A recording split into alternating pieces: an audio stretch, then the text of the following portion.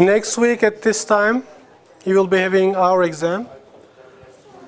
The midterm will be starting at 9. Again, this board mark thing. Well, imagine I'm writing on the board. It's 0900, 9 a.m. sharp. We'll start the midterm exam in this room. Okay, thank you.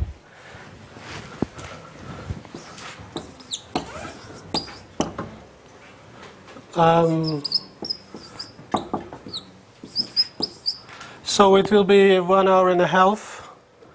Exams on 90 minutes will be more than necessary for those who have studied, for those who are familiar with the subjects. So if you haven't studied already, at least some of the most recent issues, like the national threat perceptions in the Middle East, I strongly recommend you to go over this book. This is already available in the reserve section of the library, so it is essential that you make your readings before examination, the midterm exam. Let me ask you a question. Which issue or what are the issues that attract your attention the most with respect to the Middle East security topics?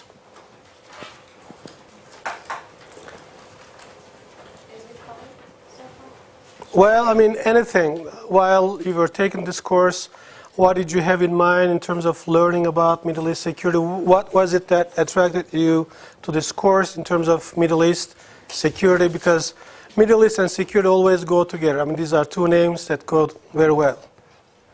Like Michel, Mabel, sont les mots qui vont très bien ensemble. Yes, Bishra. Yeah, Israeli-Palestinian problem. We have covered a lot of issues here in the class. And this is at the crux of, at the very core of the overall problematic that we have in front of us. The Middle East is very much characterized, as you will remember, we have noted certain things on the board about the characteristics of the Middle East. And one particular issue was the Palestinian problem. What else, Shua? Peace process of Arab-Israel conflict and also invasion of Iraq by United States in 1990. Yeah, the peace process. Actually, the peace process is something relatively new when compared to the Middle East history, because the roots of the conflict, actually you can go as far back as you like in terms of centuries, even millennia.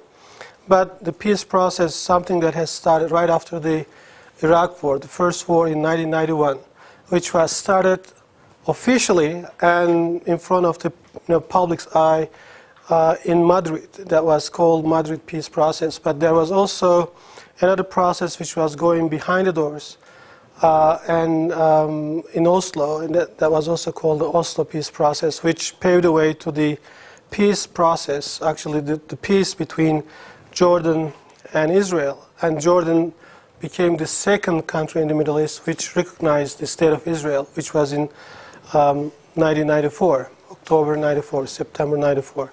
So, and of course, the invasion of Iraq is something even more new, which took place in 2003. And this is something that we also touched upon a lot, and something that we will cover when we will talk about Turkey's relations with some of the Middle Eastern countries, because Turkey cannot be dissociated from the Middle East entirely. We are not anymore in the Cold War period, during which Turkey was more or less, part of the West, and of course part of the West with respect to its defense issues and political issues, but also due to some reasons that we try to talk about a little bit, not so much. Turkey had turned its attention to the West, or to the northeastern border, which was the Soviet border. Now, of course, Turkey is much more involved in Middle Eastern politics, and maybe, according to some people, more than necessary. Well, we'll talk about it, whether it is more than necessary or whether it is less than necessary. So we'll talk about this in the coming weeks, probably after the Bayram. So what else? Yes? Iranian revolution and its nuclear program, actually nuclear program precedes the revolution, which also something that was started during the Shah period and still has a lot of implications for the region, which definitely should be covered. What else? Because I'm trying to figure out, which topic we should go ahead with. This is important in the sense that we not only understand what has happened in the past, but also what is happening today and what is likely to happen in the future. And this is important.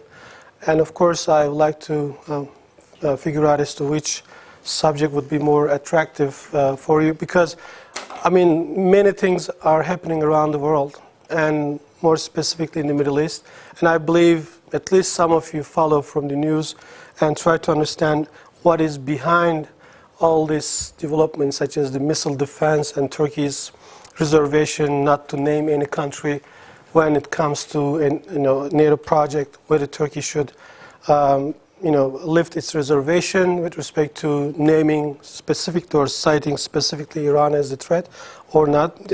And people are confused as to why Turkey is behaving that way and things like that. So all of these issues are somewhat interlinked. Ibrahim? Another aspect of Turkey-Iran relationship. Yeah. What kind of advantages and disadvantages of this closeness between these two countries? Yeah, because there is a perceived rapprochement, at least over the last several years, between Turkey and Iran. While Turkey and Iran have been good, more or less good neighbors, not so much of confrontational relations over the last several centuries, at least the way we perceive it, because when you talk with experts on Iran, and they say, well, there is this rhetoric of no conflict with Iran since the Kasr-Shirin Treaty 1639, and between the Safavids, Iran, and the Ottoman Turks. But this is not true. There have been so many fightings and so many conflictual issues, and even the border, which we claim not to have been changed significantly, has changed time and again. So, well, this is an issue which most people would like to understand, of course, what lies behind as to whether there is a rapprochement between Turkey and Iran. Is it something new? Is it something that is stemming from the conjunctural developments most recently?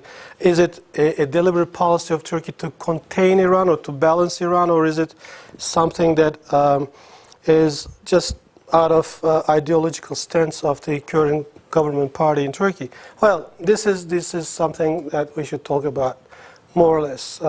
Yes, other topics that, at least from your perspective, are the ones that you should be more familiar with. Chala? The Nuclear Non-Proliferation Treaty is something that, of course, is becoming more and more. Who's calling it this? Are you nuts? I'm sorry for that. So, this is an important treaty, and this year there was another review conference which takes place in every 5-year intervals. And this time the NPT is of greater importance, not only for the world, but also and more specifically for the region, because there have been many references made to the NPT when it comes to Iran's obligations, and whether Iran is violating some of its obligations, or does it fully comply with the NPT requirements and principles, norms.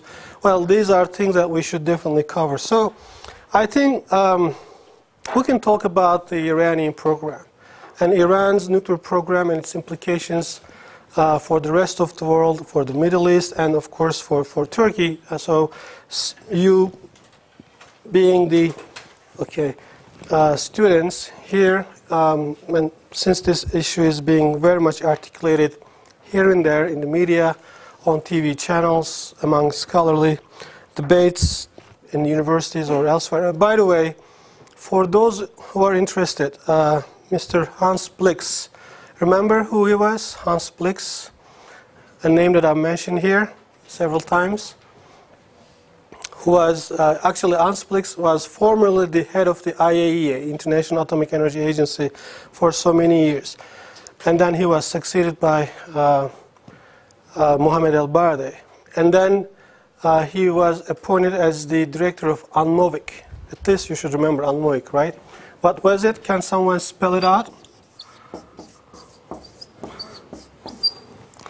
What does UNMOVIC stand for? Go ahead, come on. Should I?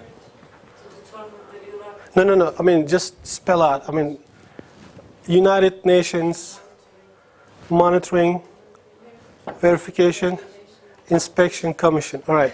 So, Dr. actually, Hans Blix. Those with a PhD are very sensitive about being cited here, doctor. When you say Mr. or Doctor, well, that's something that is really taking so much time, and it's painstaking process for those who do really perform it properly.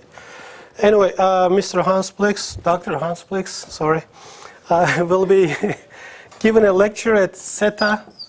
Actually, I've never been to their place. It's on Rashid Galip Caddesi, I think Hereke Sokak, something like that. You can find from the website. And it's at 16 hours in the afternoon. And Dr. Hans Blix, I think this SETA meeting is open to your participation. I don't think you need to make reservations or to get permission. So I would strongly recommend to those who are interested in what happened back then in Iraq and why was it that UNMOVIC not quote-unquote successful in finding the secret weapons, allegedly secret weapons of Iraq. So, well, I'm going there at least, and I have some place in my car if you like. Just stop by at 3:30 after my class. I can take you there. All right, let's talk about the Iranian nuclear program. And today, it's in the afternoon. I think I can use this PowerPoint, which is, available on my website, and therefore you don't need to take detailed notes. Just visit my website whenever you can, and you go to the PowerPoints. Where is it? Yeah. Well, this is actually something. This is a presentation I made at the NATO school in Germany, well, 2nd of November already. So, almost exactly 4 years. Yeah, here we go. This is a presentation which was found to be the best among some 30 presentations for your information as a commercial. Iran's nuclear ambitions and emerging crisis, and that was back in 2006. And by that time, the crisis was still emerging. And therefore, I have to update some of the slides towards the end. And these slides, well, do still apply, do still make sense. But some information may need to be updated, maybe with some new developments. But in the overall, actually, this presentation still makes sense. Can you see? Do we need to turn off some of the lights? Is it okay like this? All right. So, first of all, it is a very complex issue. So it is not something that you can understand in a straightforward manner.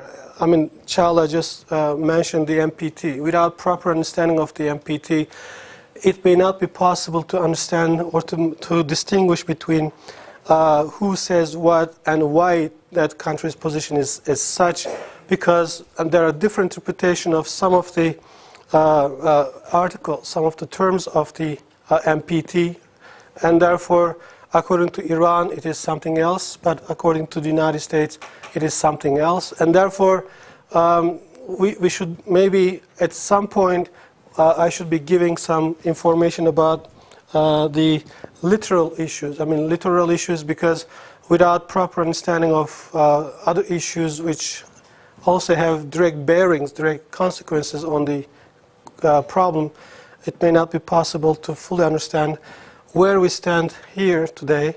I mean, why we stand here today, and actually what is likely to happen in the future.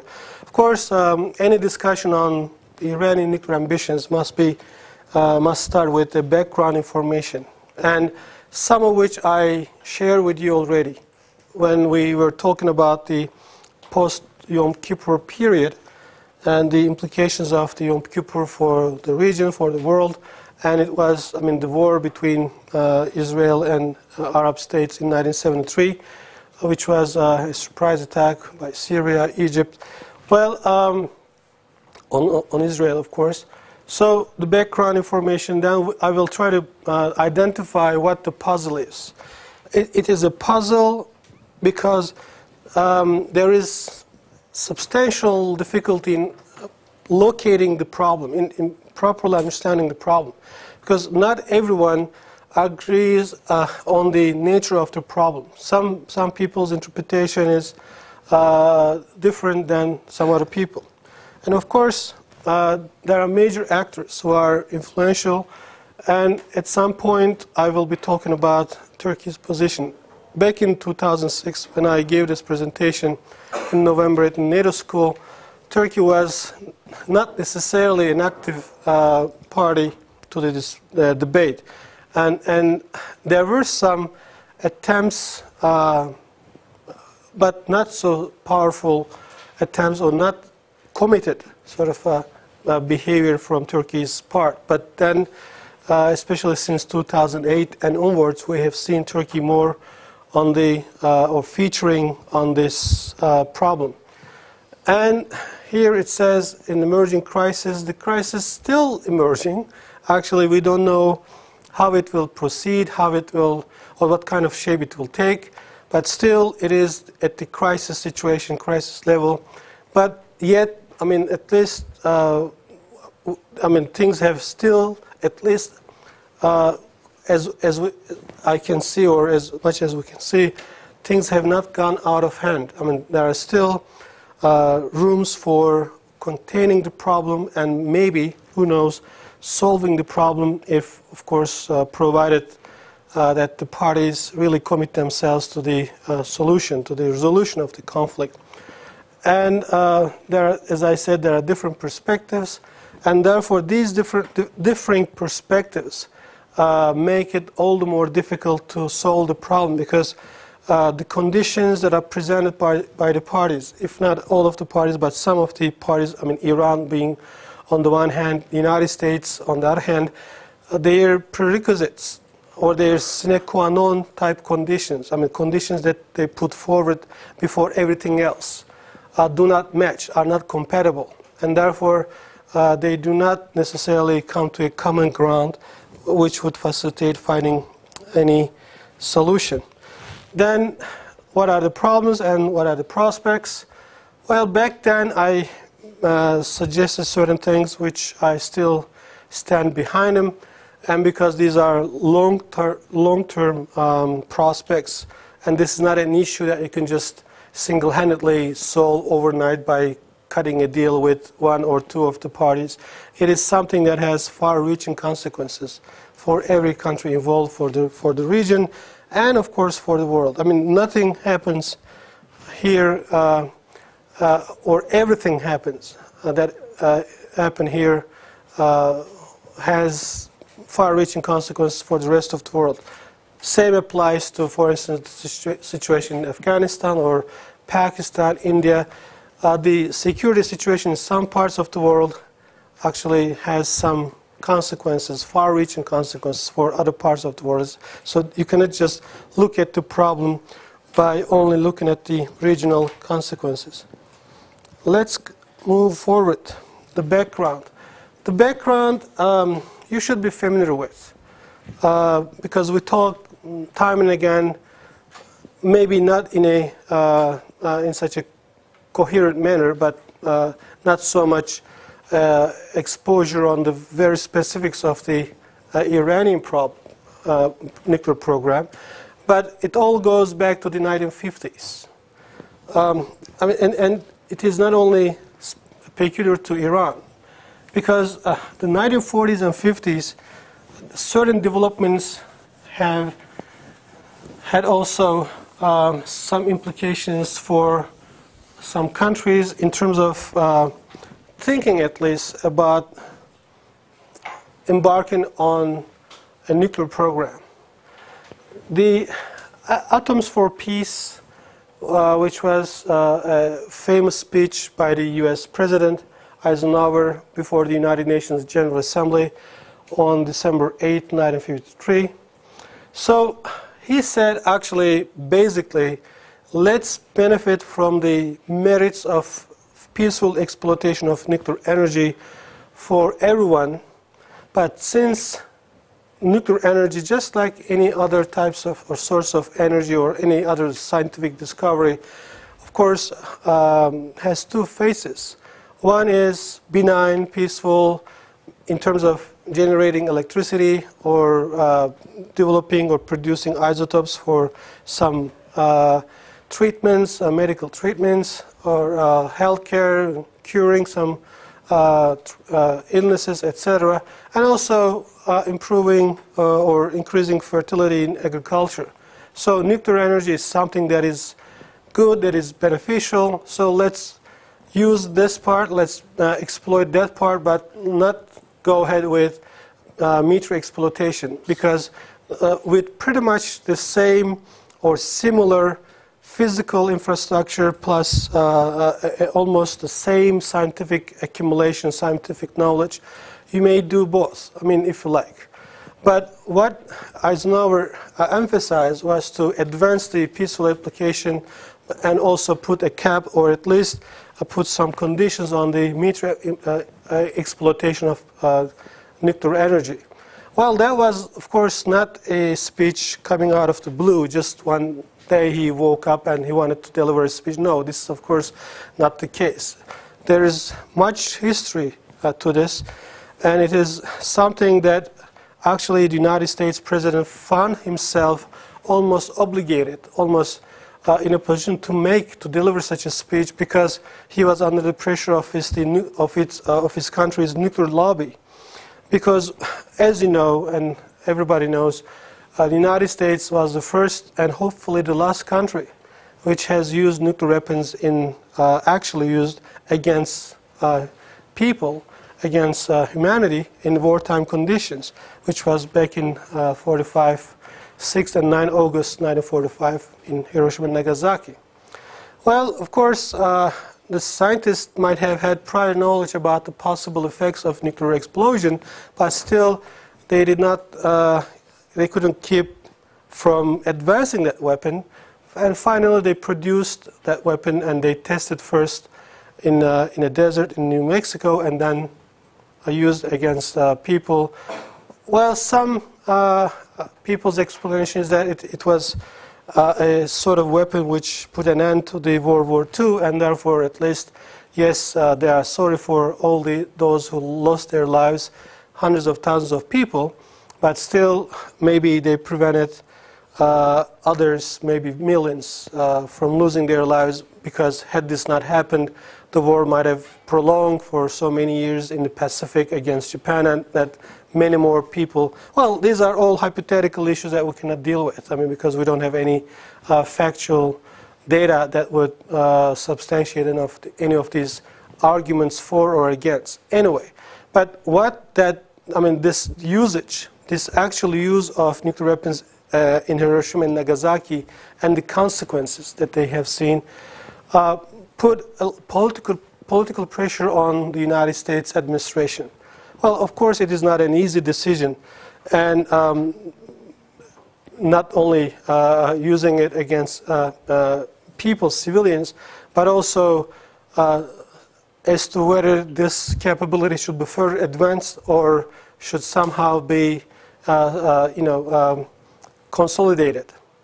Which the United States took the decision not to go ahead with weapons or development first. I mean, this is the very immediate reaction of the United States, and then they proposed to the Soviet Union to take such measures, not to develop the military dimensions of nuclear weapons. But the Soviet Union's reaction was, well, you have developed that weapon, you know, you have the knowledge, and knowledge cannot be disinvented, so you cannot put the genie back to the bottle, and therefore, now that you have this knowledge as to how to do it, as to how to detonate a nuclear device, we don't know it. So even though you propose not to go ahead with further advancement, further development of nuclear capability, how can we make sure that you will not use this knowledge, science, or technological capabilities that you have accumulated so far against us in the future? So the Soviet Union did not agree to the proposal put forward by the United States not to exploit nuclear energy for military purposes any further. Then Soviets disagreed with the United States, and they, of course, developed their own nuclear weapon, nuclear device at least, in 1949. Soon after, 4 years, not a long time in this kind of process. So, having seen the impossibility of preventing the spread of this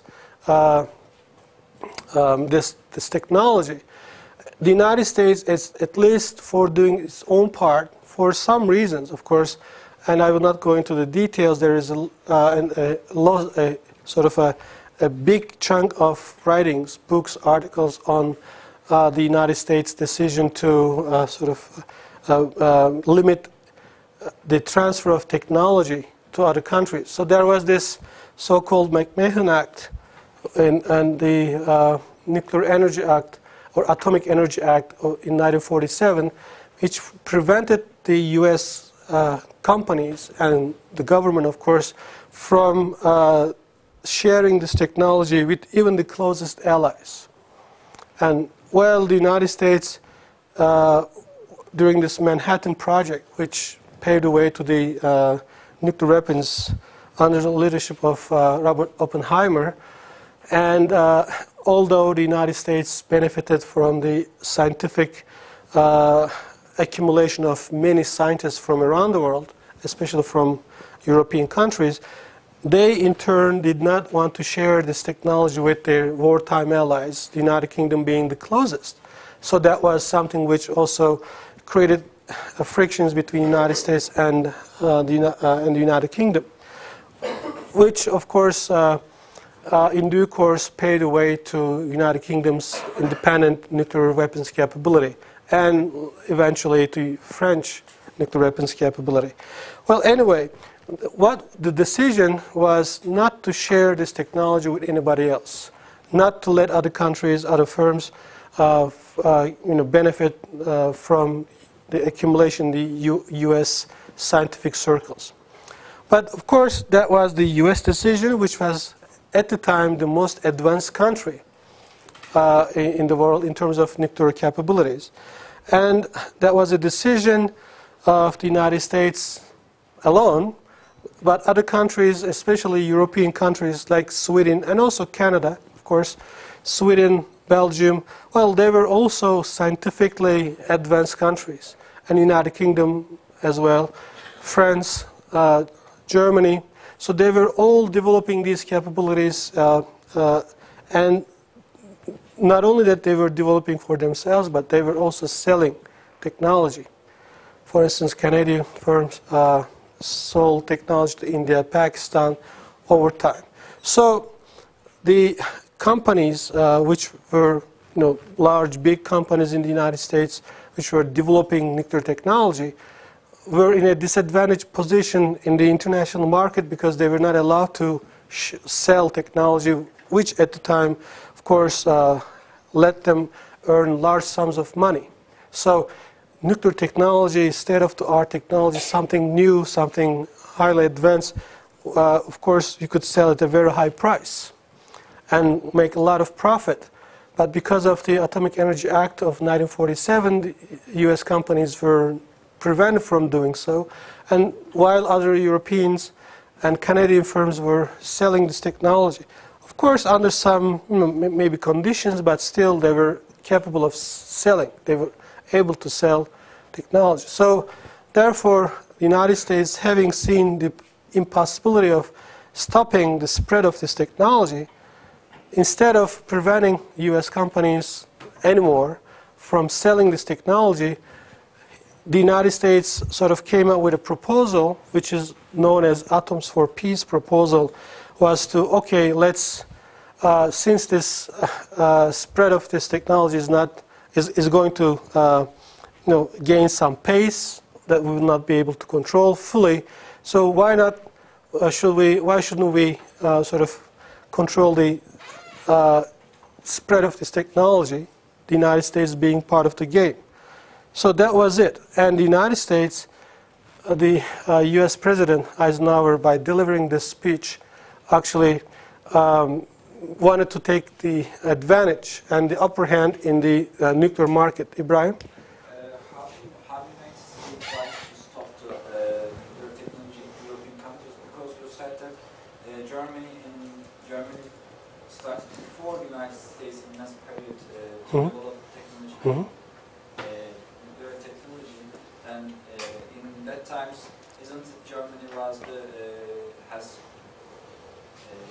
Well, actually, Germany, I mean, the Nazi Germany during the war was working on nuclear weapons, and many of the scientists, especially Jewish scientists from European countries, who were either somehow kidnapped or hijacked to the United States, or by themselves, I mean, by their own free will, have gone to the United States before the war or during the war. So that was a huge issue. I mean, because while on the one hand there was this war between the militaries, but there was also a war between the sort of secret services, and the U.S. secret services or the British secret service. They were all after scientists, rocket scientists, nuclear scientists, other scientists, whose knowledge would be of significance for some military applications for the United States or the United Kingdom, or if not, I mean, if they were not in the hands of the Western countries, they feared that they would help Nazi Germany to further advance its military capabilities. And it is a well-known fact that Nazi Germany had, of course, advanced nuclear weapons program, and some scientists, I think I don't know if I mentioned his name here, Joseph Rotblat. He was the only scientist who quit the Manhattan Project before the bomb was fully assembled when Nazi Germany lost the war, and he said, there is no more reason for me to contribute to this project, because my purpose was to build the bomb before the Nazis did. Because some scientists were really concerned, and of course some countries were really concerned about whether the Nazi Germany would produce the nuclear weapons before the United States. So they, instead of staying in Europe or helping the Nazi Germans developing this weapon, they fled to the United States, or they were, as I said, with the help of the secret services, they have gone to the United States and helped the Manhattan Project. So that was one motivation or one explanation for some scientists for having contributed to the development of nuclear weapon, because many people felt really sorry about the extent of their contribution to the bomb after having seen the effects in Hiroshima and Nagasaki. And there is a documentary, actually I would like to share this with you, and it's in my office, and maybe we can share some time about the development of the first nuclear weapon. And some scientists were really looking at the issue from a very scientific perspective. I mean, but then, as I said, after having seen the pictures probably, and since there was no precedent, there was no prior example as to what would be the actual consequence of such a nuclear explosion, they say they could, somehow imagine as to how big the destructive impact or effects of weapon would be, but they have only seen, after having seen the Hiroshima and Nagasaki pictures. So you're right, the nuclear science was not unique to the United States. I mean, the United States, and if you go back to the 19th century, the last sort of quarter of 19th century, you see in Tsar's period in Russia, Russian scientists working on, at least, of course, theoretically, whether atom could be split. So, because atom was known for so many centuries as the smallest unit of any sort of material, which could not be split. But theoretical physics suggested that, and they worked on it. And then eventually, I mean, starting from the 1860s, 1870s onwards, Russian scientists have done a significant theoretical breakthroughs in which, of course, paved the way to the work of Einstein and other scientists.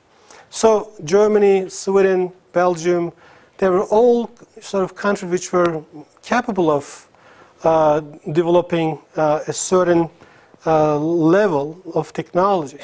But, of course, it took maybe a much more concentrated work, just like the one in during the Manhattan Project, which, of course,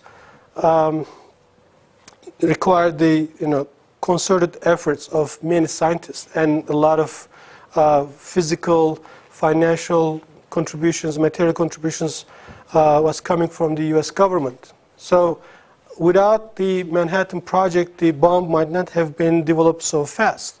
It might have taken maybe another decade or maybe even longer. We don't know. I mean, at least scientists, nuclear physicists or nuclear engineers might comment on this.